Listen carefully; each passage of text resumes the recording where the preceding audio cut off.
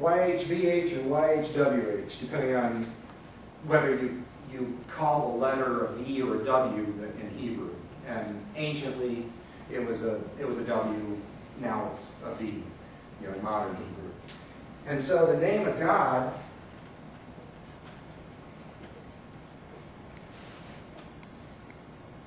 is that. Okay, and we read it backwards. So this is called a yod. That's a hey. That's a vav or a waw, depending on your translation. And then that's another hey. So YHVH or YHWH. And so the second portion that gives the creation all over again gives Yahweh or Jehovah as the name of the God that created everything. However, we always see Lord, a Lord God. And I'll talk in a minute about why we see that. Okay, so if we compare and study Hebrew Scripture, Christian Scripture, and also look at Canaanite religious beliefs, as far as we can tell, with everything that's left. We look at the Ugaritic language as well as Arabic. We can see, how things may have developed and what might be going on there. And when we do comparisons of Jehovah to El and Baal of the Canaanite religions, they're basically the same person. They're a warrior God that fights for his people. And early enough in Hebrew religion, not only do we have a God, but we also have God's consort.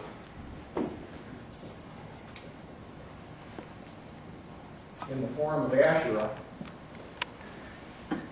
So we got a Heavenly Father and a Heavenly Mother. Maybe the Mormons got that right. Okay. So Asherah was the consort of God, and in many archaeological finds of homes, they find these little altar things that have two seats in them, and sometimes figurines, and so we have God the Goddess. And the southern Israelites, the Jews, the house of Judah, kingdom of Judah, got rid of Asherah because they wanted the temple in one place. Asherah's priests could go to any mountaintop and sacrifice. The northern kingdom priests could go to anywhere and sacrifice. Their temple or any kind of mountaintop. The house of Judah consolidated everything in Israel, southern Israel. So we can see a lot of different similarities between these gods of the area. And when we look at archaeology, we can see, yes, the Israelites basically came out of Canaanite stock. So they were, they came out of the people that they lived amongst. All right, so how many different names does God have? A whole bunch. And typically they're constructed names to give some sort of idea about what God is like. And so if you take them as a whole, you can maybe get some idea of what God is. Maybe. Who knows? So, a few names.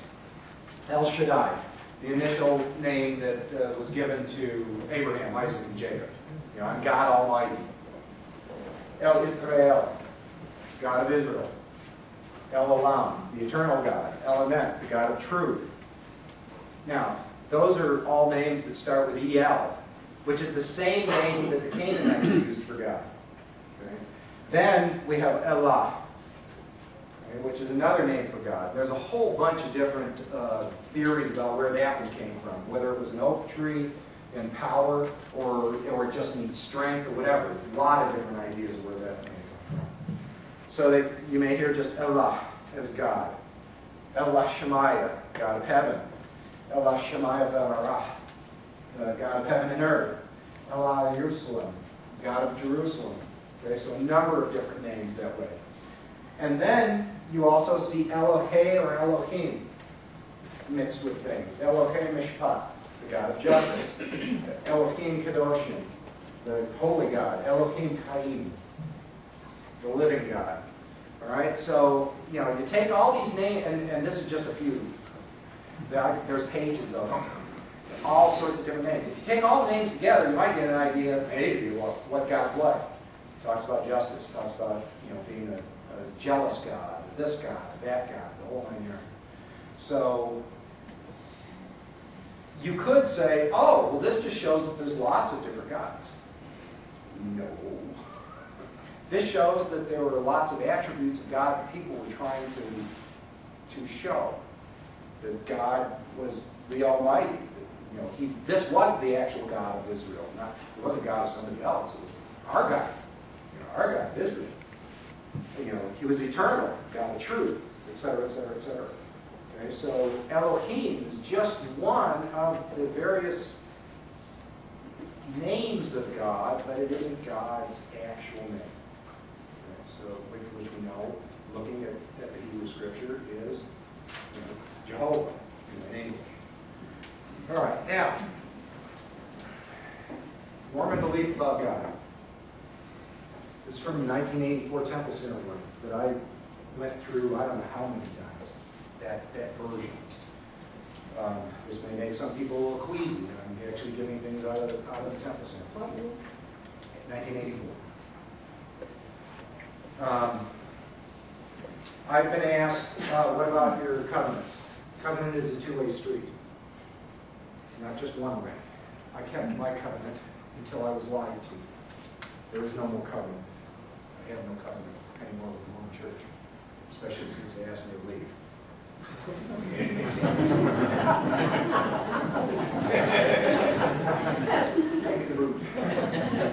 I had the stake president call me and say, you got two choices. You either resign or we excommunicate you. I resigned. My family went with me. I'm one of the lucky ones. Family went with me. So here we have Elohim talking to Jehovah and Michael. See yonder is matter unorganized. Go ye down and organize it into a world like unto the worlds that we have heretofore formed. Call your neighbors the first day and bring you with. It's going to be a little bit familiar to a lot of people.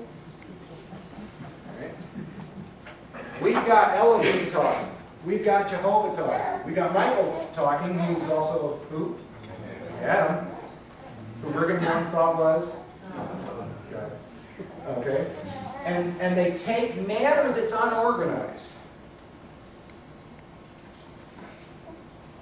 This is a problem.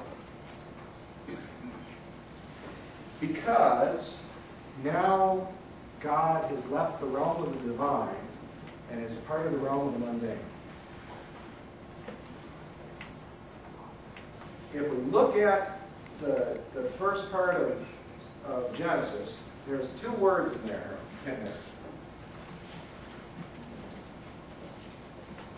Tohu vavohu. In some versions in English, that's considered unformed and disorganized. However, if we look at those two words and compare them to Arabic and Ugaritic texts, it means a lot of different things, which also includes desolate and non-existent. Desolate and non-existent. Tohu is similar to the Arabic word for desert. Desert's pretty desolate, especially over there. When you get just into the sand. And it's also the same in Ugaritic, which is an early language that predates Hebrew. And so this, if we look at this in a strict sense, fairly strict sense, we can get to the point where we can say, yes, it was created from nothing. There was nothing there. However, if we look at the English translations, the King James Version, totally different idea. Totally different idea. And so we have Elohim different than Jehovah, which we know is a misnomer because of looking at the Torah. And we have Michael, who sometimes is known in some circles as God, Father Adam, creating everything from stuff that already existed, which in a theological sense is problematic. because we've taken God out of the realm of the divine and we've brought God down to the level of man. We've made God an anthropomorphic man, an anthropomorphic God.